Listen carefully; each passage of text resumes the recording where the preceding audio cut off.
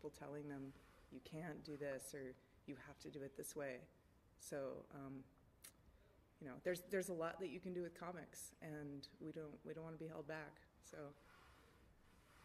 I also think Image is going to have a great year with the Brian Vaughn thing that was announced, and what was the other thing that was just Jonathan Ross, Brian. Yeah. And then the other thing that I know is huge that's coming out. I mean, Image and Mark Miller and Dave Gibbons. Mark Miller and has the other one been announced? And other ones that you will be. Pretend you just heard some amazing news, but you don't know what it is. Fatal. But you're seeing a lot of Marvel and DC guys starting to come over, starting to realize, wait, I get more freedom. I wonder why. And ultimately, I can do what I want, and it's more satisfying. So it's nice to see some of these guys make the jump. Well, you can't have The Walking Dead at, you can't. It's not yours. Like creator-owned means that if you have a big hit, it is your responsibility, but you also have the potential to make the money off of it and control the property. And if you don't want lunchboxes made with your character on it, they don't have to happen. I pitched Chew to 7 different Vertigo editors over 5 years, and if they would have accepted, that book would have been dead and gone, and it wouldn't have been mine. And Rob might not have been drawing it, right? Yeah, Rob definitely wouldn't have been drawing it. So I owe all those 7 editors, How many of those editors are still working at Vertigo? A few of them are. Okay. A few of them. But yeah, I got very lucky with every editor who said no to that and going the creator-owned route. And the same is true. I mean, Walking Dead was pitched to Dark Horse, and they turned it down. Yeah. Whoops. Yeah. and then they tried to get it back. There was a question over there. I thought I saw a hand go up. No. Yeah. A question, and this is a general image question, since there are a lot of young creators here at the con. Thank you. Younger creators at the con and are probably wondering, how do they get their books in front of Image? I think the best way to do it is to have 5 complete pages. You don't want to go overboard. Issues, pages. Oh, just kidding. You don't want to go overboard and do like a complete issue unless you're going to do that anyways, because that could cost a tremendous amount of time and money.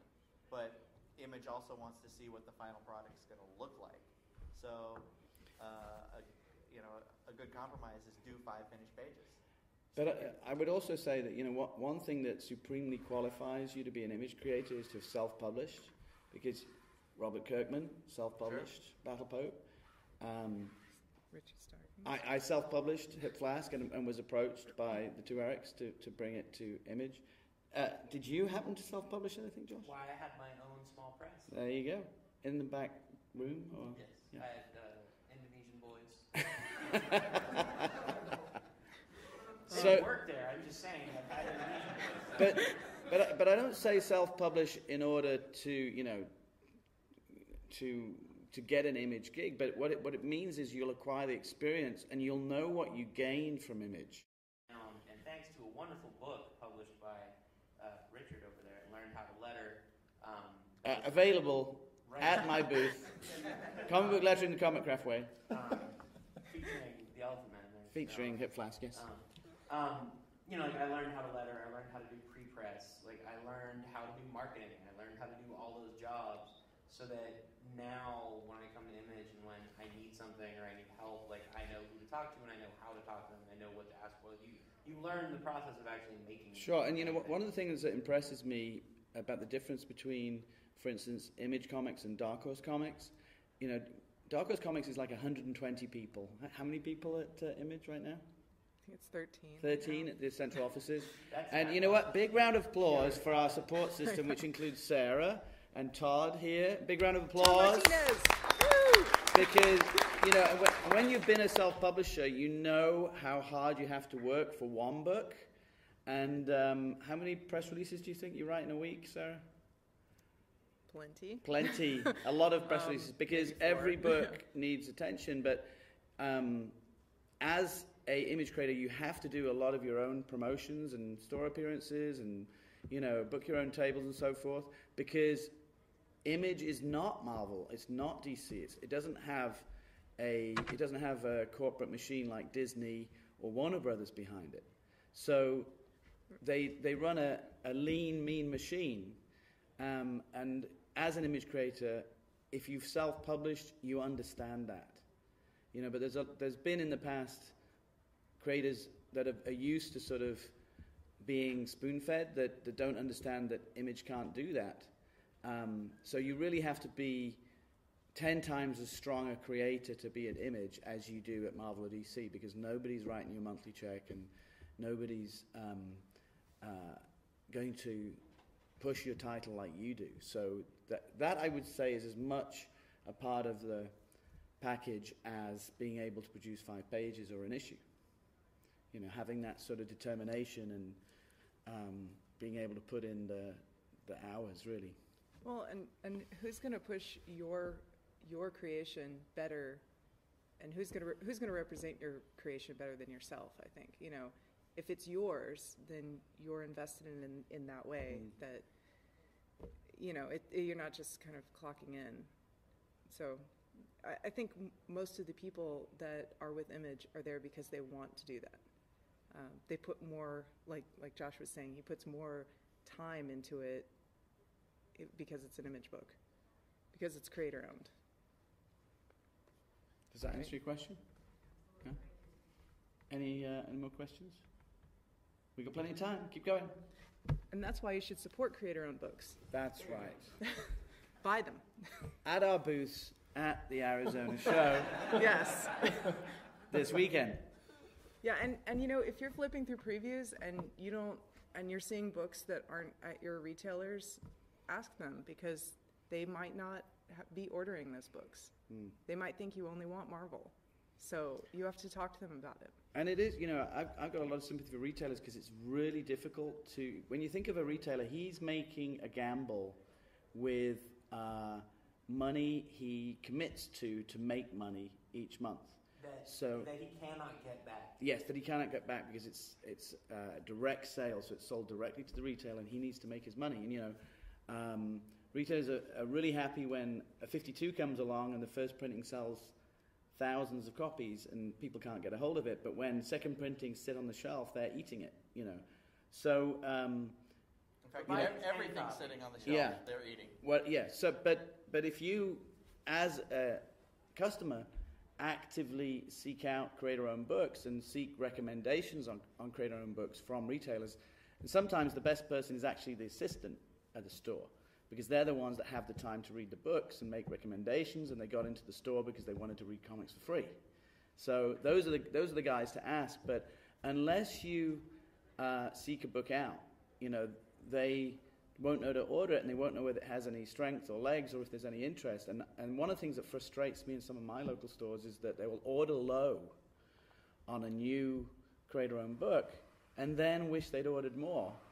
But because of the economy, we have to sort of print to order. So, if you're placing your order in advance, and if you're sort of backing creator-owned books, it's better for everybody.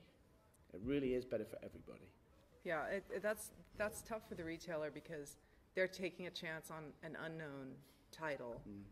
And sometimes with new creators, a completely unknown team. So, they're taking a chance, they're putting their money out there, but the fans have to also help with that, because it's really all of our responsibility as a community to keep comics happening. And if you like comics and you tell your retailer about it, they love that. They want the feedback. You all would be probably shocked and appalled at how low the orders for the first issue of The Walking Dead was. Yeah. Well, you can do the math. Like, there's a reason that you can buy it for $800 on eBay. Yeah. Right. I mean, but it was a situation where Kirkman wasn't very well known, and it was a black and white book, and it was about zombies and not superheroes, and retailers took that shot and ordered what they thought was, accordingly. And it was more about fans and readers saying, no, we want this, we want more of this, that kind of made retailers order more and order more and order more. And now it is what it is today. Oh, Chew number 1. How many printings of Chew number 1? We did 4 printings of Chew #1, plus we did the Walking Dead flip book. So, Oh, that's right, yeah. So in the end, I think there were probably what was initially ordered as like a 5,000 copy book ended up printing in 55,000 copies. Wow. Or something preposterous like that. And it was because people wanted it, but no one knew, including me, including Image. And that sucks. Whoa. Christ. No, there's a systemic flaw to how comics is set up. Like, comics is bad setup, bad backward, and it really does suck, and it's unfortunate. But the reality is that it's sort of what we're stuck with right now. And what that means is that you now, as a reader or a fan of these books, if you want them to exist, I'm sorry, but you now have a responsibility. And that responsibility is to talk up the books you like. Yeah. Like Yeah. Like it's not. Like I talk about this way too much because I'm borderline obsessed with it. But it's not fair at all. Like, you should be able to just read your book and then enjoy it and then go buy it, 4 weeks later. But you can't do it. You can't do it and be a fan of comics and expect the books you like to stick around. Can I just ask, anybody reading books digitally on Comixology? Raise your hand. So not that many. So most of you are buying books printed on paper, right? Yeah? How many of you pre-order your books? You have a question? Yeah. How do you think digital is going to affect creator-owned stuff versus how people kind of talk about how it's going to affect more like big two stuff? Sarah wants to I answer. think there's a chance it could actually help, but this is my opinion, and I know other people have different opinions about that. But I think because of the thing that we've been talking about how retailers aren't sure about these #1s, it's an unknown thing, unknown titles, unknown creators, or they're a little more conservative with creator-owned books. If it's online and suddenly that first issue is sold out and you can't find it at your retailer anymore, you can go online and find it. So you can read that first issue and then you can go back to the store and get the second issue. So I think it's just another chance. And it never goes out of print digitally. That's the real advantage. Right. And I'm sure we've all had stories. I mean, I get it multiple times where people have discovered Chew. They downloaded the first issue for free, and here they are buying the trades now. So it certainly has worked out. And we went day and date, and we didn't see any sort of dip. And it's nice because I even meet people who said, I downloaded illegally. I didn't want to, but that's how I read my comics. And now I don't mind spending, $1.99 and read legally. When I lived in London, I did most of my reading of comics on the train. So I would have to go on the train to the store, Forbidden Planet London, at lunchtime, half an hour to get there, half an hour back, and then I'd read the comics on the train on the way home. And if I knew with an iPad, I wouldn't have to make that journey to the store.